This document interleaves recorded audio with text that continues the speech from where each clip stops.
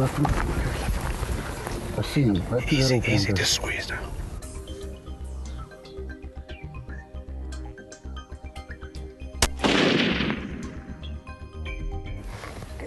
Load again, yeah. Give me another one. Ah, no, he's down. Forget it. Don't need him. No, he's down. Wow. Oh, that's great. Right through that opening there. Just hang on a second. Okay, let's go. Okay. Oh, there he is. Yeah. Oh, good. Yes.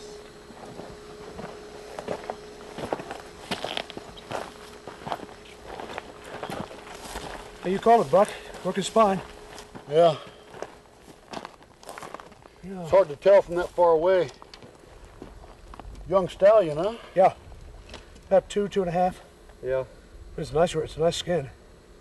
Yeah, he hasn't fought too much. Yeah. He's not tore up too bad. Wow, look at the...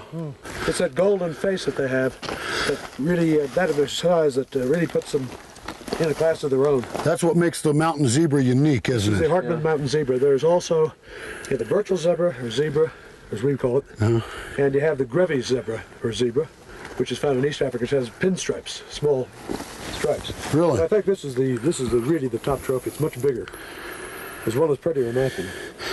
Well, when we first spotted him from that little ridge over there, he seemed to be a pretty far shot, but old Garrett told me to go ahead and take it. You're a good shot.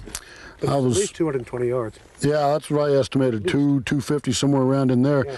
The camouflage on this animal is incredible. You know, even at fairly close distances, if they're standing under a tree or something, you can't see them. It's because it's vertical shadows. Yeah. It's sort of like the tiger stripe. They sure are pretty. Yeah, they are. Well, let's get his pajamas off, huh? Okay.